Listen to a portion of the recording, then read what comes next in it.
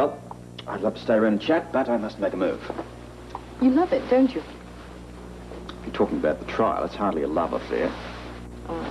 Duty, honor. Responsibility as the police commissioner.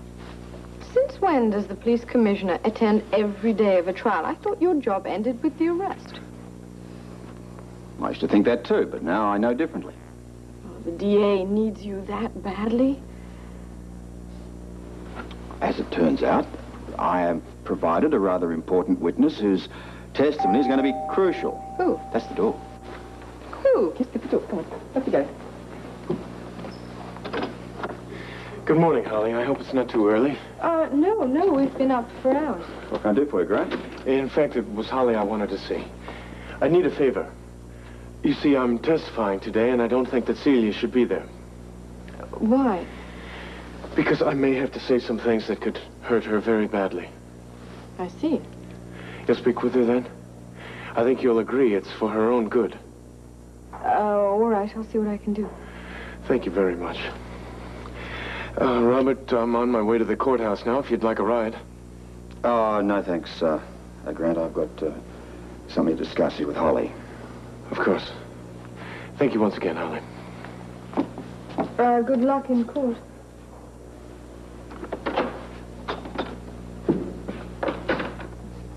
Don't you dare tell Celia not to come. Robert, Celia has been hurt already, and I'm not about to stand around and watch it continue indefinitely. Hurt, is she? Well, that's what you think. Look at her. Talk to her. Well, hurt's a whole lot better than dead, which is what she could be if Grant gets off. Hmm? Assuming he's guilty. It's not an assumption. Innocent until proven guilty. That's how it works in this country, you know? Yeah, well, that's why this case is so crucial. But it's just kind of difficult proving that beyond a reasonable shadow of a doubt to 12 impartial strangers. Are you listening to me? Yes, I am. But can't you leave Celia out of it? You know the answer to that question. Yes, I know. Her testimony makes all the difference. Yeah, which is why I want her in court today, tomorrow, and for as long as it takes until she realizes it's her duty to testify. Isn't Grant Putnam enough? Oh, he's just one more doubt in the eyes of the jury. But you see, her testimony against her husband could seal this case up. You're like a hanging judge. It's my job. It's a vendetta. He's guilty. Then he'll be convicted without Celia. What if he gets off, though, huh? Huh? What if he gets off? What about Celia then, eh? Oh, go on. Don't give me that you're worried about Celia and what she's going through. Well, she'll get over it. She's not a pawn, you know. She's a person. She has a right to make her own decision. Yeah? So what are you going to tell her? That she shouldn't go? Hmm? Don't worry. I'm going to represent both sides fairly and equally to her. I'm going to tell her that Grant Putnam wants her to stay away and you want her to go, and she can make up her own mind. And you tell her that her life might depend on it. You tell her that, Oh, right? I'm sure she's aware of that already. Yeah, well, we'll see, Holly. We'll see, won't we, eh? We'll see who's right here, yeah. Yeah. And another thing.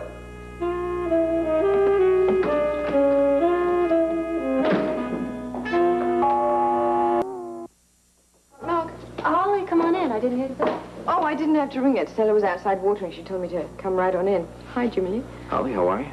Well, things haven't been the easiest of times. Oh, they haven't. So what's bringing you here today? You just caught us. We were just out the door. Yeah, I was going to take Celia on a ride out in the country. Oh, well then Grant Putnam's offer won't mean much to you. His offer? Well, actually, it was a request. The district attorney is putting him up on the stand today, and he stopped by and asked that you not go to the courthouse today. Why? He feels certain that things will come up that will be upsetting for you. Oh, well, certainly nothing that ever happened between himself and me. No, I think he means more things that he's going to be forced to say about Grant. I mean, your Grant, your husband. Then he is going to testify against him. I don't think for or against is the issue here. Robert made it sound like Grant Putnam has some new and damaging evidence against you or Grant. And Grant Putnam knows how much you've been through and feels like this would be adding insult to injury. I agree, Celia. You don't know what he might say up there. No, no one does. That's why I have to go. You know, It might turn out to be another humiliating experience for you. I have to know what's going on. Read the transcripts later. No, hearing it in person is the only way to understand it. Seeing it on a page is... I'll just never know how it was said, and inflection is everything. Celia, just because Robert has the lofty title of police commissioner does not mean you have to do everything he says, believe me. And you... What Grant Putnam might say up there could be devastating to you. You remember Tanya's testimony? I'm still going. Why? Because my husband is on trial. What about what your friends think? Doesn't that matter to you? I'm doing this because I have to. Not because Robert wants me to, or because you and Grant Putnam don't want me to. I'm doing it because I feel an obligation. And I know the right thing for me to do is be in that courtroom today.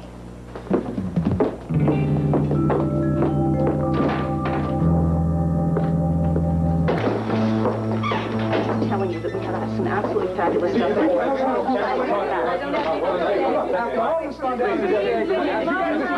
Please, take it easy, okay? She'll answer all questions later, okay? Just take it easy. All right, thank you. Ah, glad you could make it, Celia. I hope I'm not too late. Just a small recess is all. All right. Hi, is Putnam understand yet? Yeah, he's on the stand now. The prosecutor's just putting him through the paces, and it's up to Jake for the cross-examination. What has been said? Not to worry. Putnam's been excellent. This Jake's lookalike theory's got him nowhere. There's always been that question.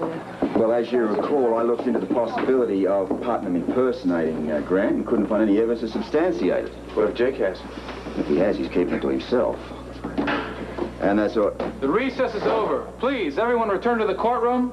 Justice. Thank you for the ride. Thanks. Good luck, huh?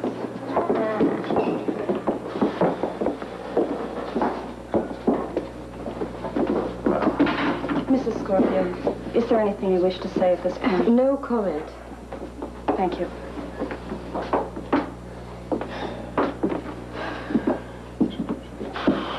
I hope she knows what she's doing. She'll be okay. She'll be fine. Look, Holly, would you have coffee with me? No, thanks. How about some tea? No, I'm gonna wait here. The coffee and the tea are just an excuse. I really think that we should talk. In reference to Celia? Yeah. Okay. How about Kelly's? Sure. You betcha. How about the menus? There you And go. we'll let you know one in a little bit, okay? Okay, just holler. I'll be over here. Let me know when you're ready.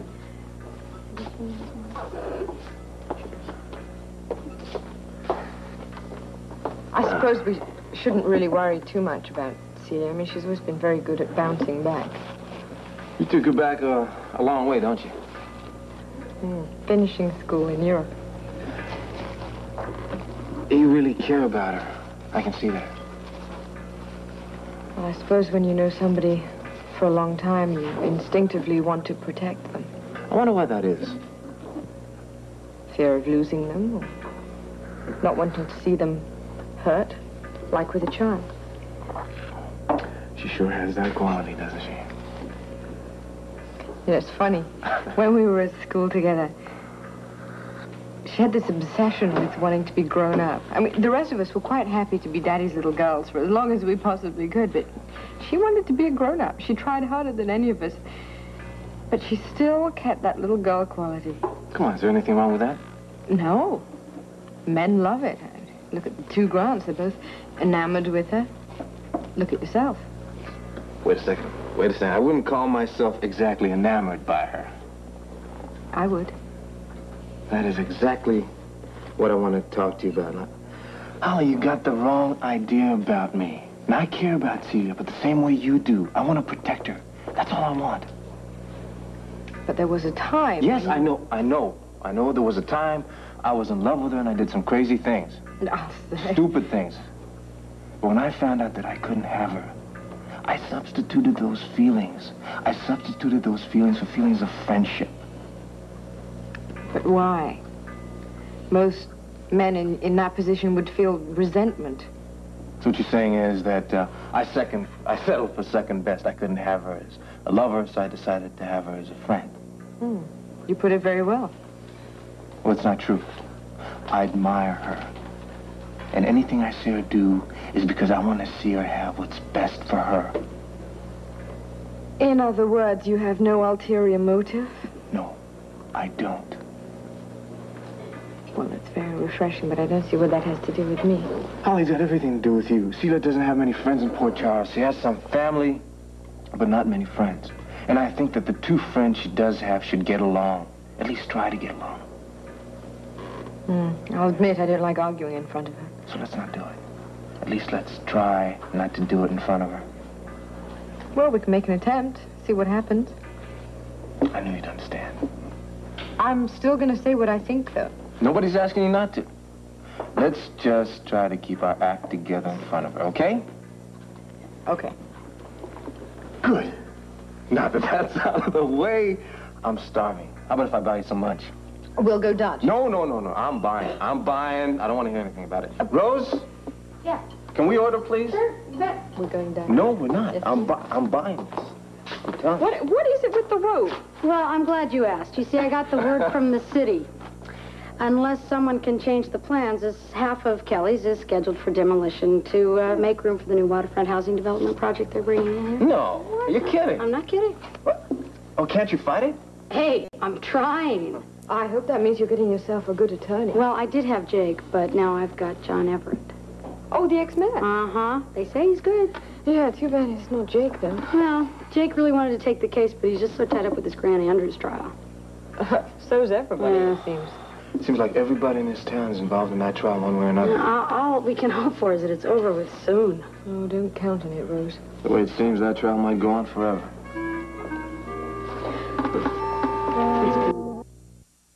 The state calls Robert Scorpio to the stand. Mr. Scorpio, if you'd come forward. Mr. Putnam, you may step down, but we ask that you stay in the courtroom for possible cross-examination at a later time.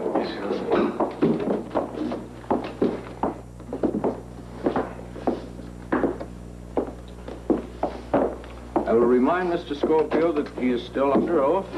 Prosecution may proceed with the question. Mr. Scorpio, you heard Mr. Putnam's accusation, did you not? I heard it. Is there anything that you can tell the court that would support that accusation? I have the proof you're looking for. Please continue. Grant Putnam came to me with this information about a week ago. He claimed that he identified the three people that were in the hotel room and who tried to abduct him. Was Grant Andrews one of those three people? Yes, he was. Though at the time, his name was Andre Chern, the DVX spy. Was Mr. Putnam able to identify the other people in the room? Yes, he was. A woman agent, now deceased, and a man named Fletcher, currently doing time in a New York prison. That's a lie. I had nothing to do with that end of the operation. What did you do when Mr. Putnam came to you with this revelation? Well, I was a bit skeptical at first, so I checked it out. By talking to the other DVX agent, Fletcher? He was interviewed in prison by both myself and Ted Ballantyne from the World Security Bureau. What did you learn in that interview? Fletcher admitted to being in the room, along with Grant Andrews, and that together, they planned the death of Grant Putnam. Do something. Objection, Your Honor. This is hearsay. Objection overruled. What was that plan? To throw Grant Putnam off a cliff. Did Fletcher say that Grant Andrews was involved in carrying out that plan? Yes, he did. He maintained that both Andrews and himself threw Putnam off the cliff. You're a witness, Counselor.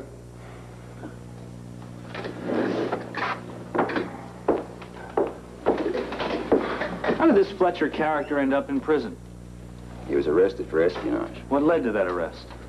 He was turned in by a former DVX spy. By Grant Andrews, isn't that so? Yes, by Grant Andrews. In a deal made by Mr. Andrews with the WSB and the State Department, that he would turn over all the DVX co-spies in return for political asylum. Isn't that correct? I believe that was the deal, yes. So, Grant Andrews blew Fletcher's cover, and now Fletcher is in prison, right? You could say that. So Fletcher hates Andrews, doesn't he? There's no love lost between them. No, I use the word hate. That's very important. He does hate him, doesn't he? You'd have to ask Fletcher. I'm asking you, Commissioner. Was the word hate used by Fletcher when talking about Grant Andrews? Frankly, I don't recall. Grant Andrews was never in that room in England. Fletcher only said that for revenge against the man who put him behind bars. Objection, Your Police Honor. Commissioner's Leading the whole witness. testimony is based on hearsay. I have no more questions, Your Honor. Does the prosecution wish to redirect? We do not, Your Honor. Then before we adjourn, may I ask the prosecution if they are resting its case?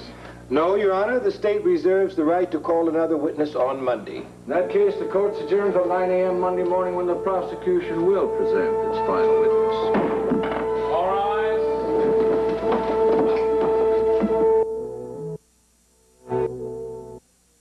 Right now, I would rather come at a later date. After all this this is a must situation. I have got to have Celia. All right, I'll work on it. She's all we've got at this point. Now, we've established the possibility, but we still haven't established the motive. Partner wasn't much help, did you? Thanks to Fletcher. All right, I'll take the blame for that. Well, face it, Meyer may have been right. Fletcher may have told that whole story just to get even with Andrews. In that case, why did Putnam bring it up? Who knows? Our only concern is to get Celia on that stand. Here's my chance. Sit. Listen, I want to explain to you today exactly what went on in that courtroom there. Well, that was pretty obvious. Grant Putnam said that it was my husband that tried to kill him 8 years ago. Yeah, but you see, the jury wasn't all that responsive to it. You don't think they believed him? Their evidence was circumstantial. I mean, as the DA says, if we don't get any tests from him providing motive, this guy could walk on us. You don't have to say it. You think that I'm the only one that can provide that? Conclusively, yes. You've got to get up there and state what you heard Tanya and Grant say on the night of the festival. What if I refuse to get up on the stand? Then we may lose this case. Now, are you prepared to do it? You've got to know quick. All right, yes, I am willing to testify for the prosecution. Right. Good.